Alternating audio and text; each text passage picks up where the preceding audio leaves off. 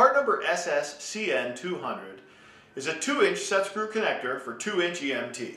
The way this product works is you simply slide the 2-inch conduit directly into the connector to the natural stopping point inside the connector. You then take your drill or a screwdriver and tighten the set screws directly onto the pipe. This creates a nice tight seal and prevents the connector from coming off.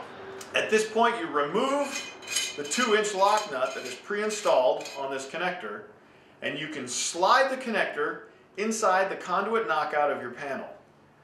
Once it's on the side of the panel or box, you simply reattach the lock nut, tighten it down, and you have a secure installation on any electrical panel or box.